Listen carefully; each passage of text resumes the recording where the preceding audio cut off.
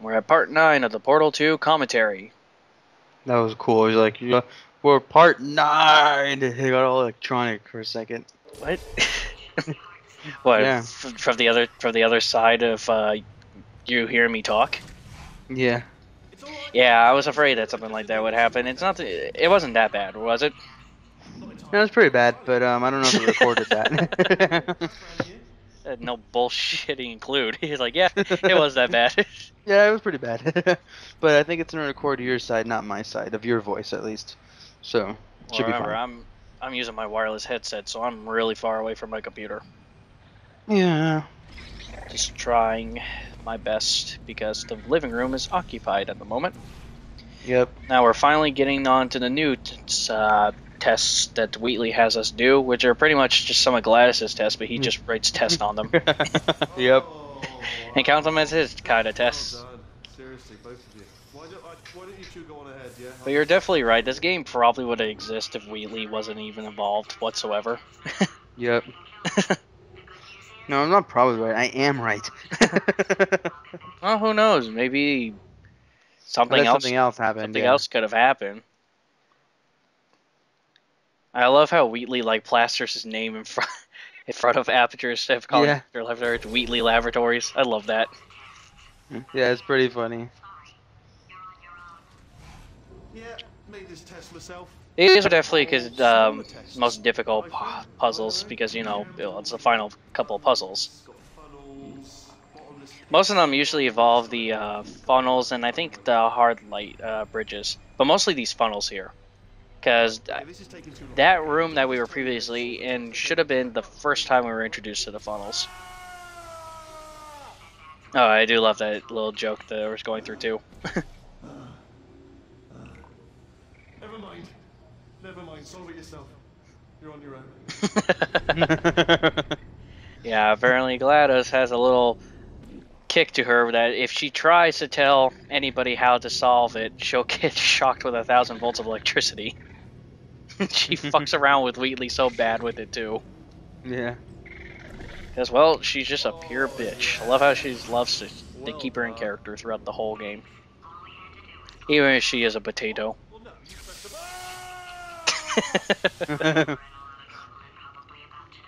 You did a good job pressing that switch. No, it was press a button. Ah!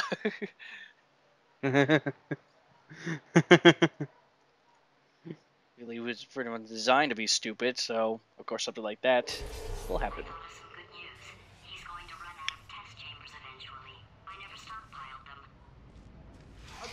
If they do make a Portal 3, that is, if they do, I still am convinced that Valve cannot count to 3 for the life of them. But if they do make a Portal 3, what would you want implemented in here? Well, like, what do you think they can add something new to keep the gameplay fresh? Mhm. Well, I'm asking you a question, Chris. Yeah, sure. Yeah, I agree. What? Yeah, exactly. You weren't paying attention whatsoever. So I was zoning out. What was the question? I asked if they do make a Portal 3, if I'm still convinced that Valve can't count the 3 word shit, but if they could make a Portal... You missed. Yeah, I missed. But if they could make a Portal 3, what would you like in there that could that they would implement in the game, which would probably keep the gameplay fresh? So Like, what do you something think? new? Yeah, like what do you think that could be put in that game to make the gameplay, you know, like I said, still fresh, still new. So, you know, it doesn't seem like we're just playing like Portal 2 again or Portal 1. God, that's a good question. Trying to think, like the first one had those little like ball things, right? We talked about earlier in the commentary. Yeah. And the second one has these funnels and the bridges, Mm-hmm. and then the gels. I guess you could like maybe add a fourth gel or something. I don't know what it would do, but something different. Or like a new. Like, I'm trying to think of something that would work, like a new thing to put through portals. Like, Well, there's one gimmick I think they could actually put in here that would be kind of cool, but then again, it's a gimmick I really don't like a lot. That's anti-gravity. yeah, that's true. They could do that. That would be pretty cool if you had to turn the room into Or like underwater portals, like underwater chambers. I mean. Yeah, that would be cool, you know, because the whole basis of, you know, Portals is like it's a physics puzzle game. So you put all sorts Yeah. of physics-based gimmicks in it, and you know you're gonna have a lot of fun with just trying to solve these puzzles all together. Uh huh. I'm trying to think what else. They did so well with this game. Just frankly I don't see that too many flaws with this game, to tell you the truth. I guess because it's just a puzzle game. There's really nothing too demeaning about it because, you know, like I said, it's a puzzle game. It's not like one of those action adventure games or whatnot. It's just a puzzle game. So it's going to be your average Mhm. puzzle game where it's going to be not, depending on what puzzle game it is, you know, not too long and, you know, not too short. Just in between. Mhm. I was trying to think if there's any other type of gimmick do you think they put in there. Do you think it would be cool if they actually have you have 4 portals instead of 2? That would be cool, but it would get a little confusing. Unless there's 2 players, like but then that would be like do the multiplayer in the like in the main story. That'd be kind of cool. So like a co-op Or campaign. yeah, I mean that might kind of break the game a little though. No, it probably no, it They'd probably have to wouldn't change some because stuff. they would have to actually design the levels so that it can fit 2-player co-op. You know, kind of like Yeah, how the co-op is in here. I love the co-op in here. yeah, but It's so well done. it would also have to work for just single player. Yeah, true. What I think would be cool is to have like secret exits. Like if you search far, you can find like a white wall somewhere that you don't have to go through, and it's like a secret exit, and you can like go a different path. That actually would be cool. Alternate paths in the Yeah, facility. That actually be yeah. pretty kick-ass. Mhm. Alternate pathways or secret shortcuts. Yeah. All that good stuff. You know, stuff you Or would see like in a or platformer. secret backtracking trap. Like Oh you go shit, that through would something and suck. you're like you go through something and then you're like fuck I gotta do these two chambers again now. Oh, that would suck. Yeah. That would be just pulling a Sega at that point. No, but seriously, I think that the whole secret exit or just like alternate path ideas. I think that's kind of cool. I love this, the blue screen. Oh, you don't show it off. I showed off the blue screen actually earlier. Oh, really? I don't remember that. But yeah, the blue screen. I love that. I'm gonna jump right into it if I remember. Do I jump right into him? Because you can use that faceplate and use yourself to break the TV screen there. I wonder if I do it. Do I do it? Yes, I do. You know what I've got too many of around here? Monitors. I was actually thinking earlier today, I wish I had fewer monitors that were working. So you're just helping me really. He's so much in denial when it comes to me breaking the monitors. I just love Yeah. all the stuff that Wheatley says. Yeah, this part's usually not really much of a pain in the ass, but you've got to make sure to get your ass out of there quick, or the turrets will mess you up. Yeah. This one, and I think the final puzzle we get until, you know, the part where he kills us. Oops, sorry, spoilers. Are My probably favorite part of the game. yeah, right. Are probably the puzzles that actually, no pun intended, puzzled me the most. I had to add that in there. It's because when I first jumped over here, I actually did not notice that little back way around to get to the button the first time. See, there we go. I should have the blue screen.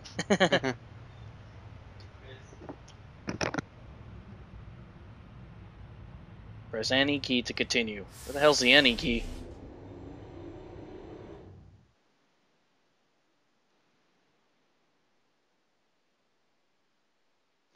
Loading screens, loading screens, loading screens. But hey, at least they're not as bad as Portal 1's loading screens. Those were pretty abysmal.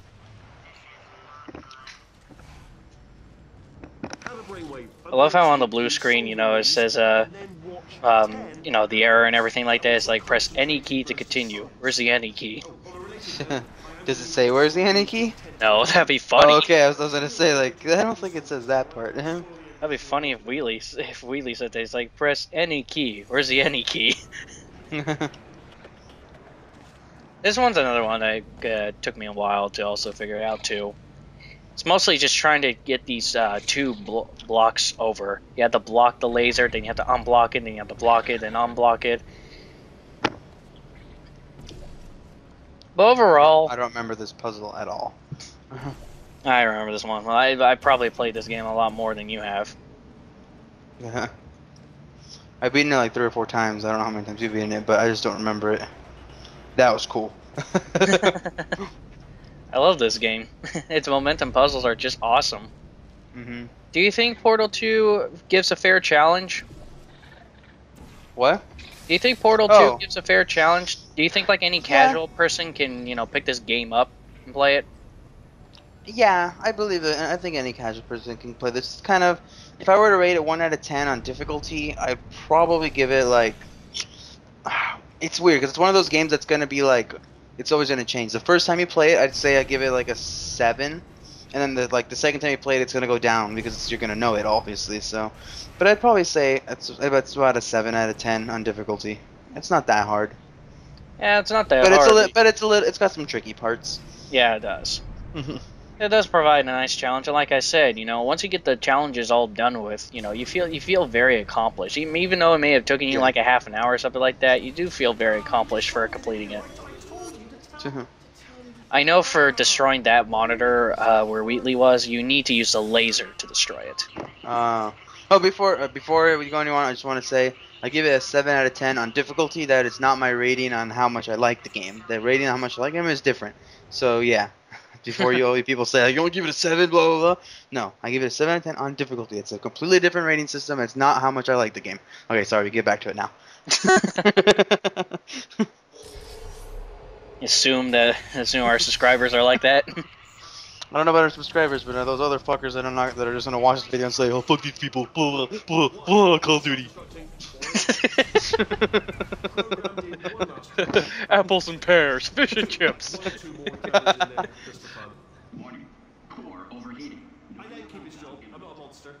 you think they have too many? Do you think they have too many lasers here? I think they're just a little short. You should have a couple more. That's not enough. Need to have more. This is one of my least favorite levels. Like it's just tedious. But just having to just move the laser around. Yeah, kind of. It doesn't really appeal to me.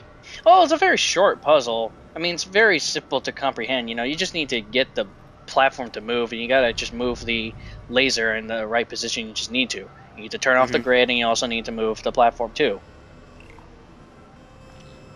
Do I catch it? Okay, good. Because I remember one time that I was playing it that I completely missed it by a whole lot, and just because how the camera was, like just how it was angled, it looked like it was going to catch the block just fine, but no, I like missed it by like at least about like 4 inches. Shit. Oh fuck. There goes my Oh, there goes my laser box.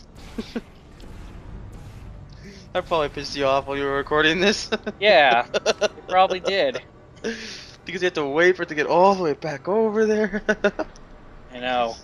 Waiting for platforms, a pain in the ass. Yeah, so I guess I was right. I did have a feeling that I was gonna miss it. Yeah. Just not in the way you thought. Yeah, it's just not the way I thought I did. But that part I was talking about where I missed it by 4 inches, it did happen to me once. I just wasn't too sure if it was in this recording or a different run I did of the game. I think that was actually in my PlayStation. Pick it up this time. Yeah, I'm gonna make sure it stays next to me. There is no way that I'm gonna leave it to the side anymore. I learned my lesson from then on out. Yeah. Gotta get the laser up here. A better position. There we go. Easy as that. But of course the door will close as soon as I get to the other side because then I have to put the lasers in the same position. And then again, it was easy as that. Yeah. Do you think that when they do make a Portal 3, or if they do, you know, I have to keep saying that because If there is no Half-Life 3, if there's no Left 4 Dead 3, what makes you think there's gonna be a Portal 3? Seriously, do you think it would be cool if they added like more platforming and more puzzle solving in the outer parts of Aperture Science, like where we are right now? Huh? Okay, I never was mind. I was listening to Wheatley, okay, because I like Wheatley, and then got in the GLaDOS's conversation. The glass. Wheatley's talking to the glass. I don't know. Great. Yeah, just getting a test ready for you, obviously. Who else would I be doing it for? No one? So, let's see here. Exit, exit, exit. There is no exit. Not a problem. I'll make an exit for your test. Well, no, what I was getting at is that we were outside a bit in the Aperture laboratories, and do you think if they make a Portal 3, do you think a cool thing to implement is more puzzles to do outside of Aperture's laboratories? Yeah, I think that'd be cool to do to make it outside of the laboratory and have to like be able to use the portal gun like in a city. That'd be kind of cool. Yeah, it would be awesome. Like maybe you're trying to escape from and like someone's trying to get you back into there, and you're using the portal to escape and like run away. The portal gun to like shoot portals and get your way out, and then the guy chasing you has a portal gun too and is trying to chase you. Holy shit. Yeah. That's scary. Better not be Slender, man. With all his tentacles, he could hold up to 8 portal guns. That'd be actually pretty interesting for a horror game. Yeah. A serial killer with a portal gun. That'd be actually some pretty intense shit there.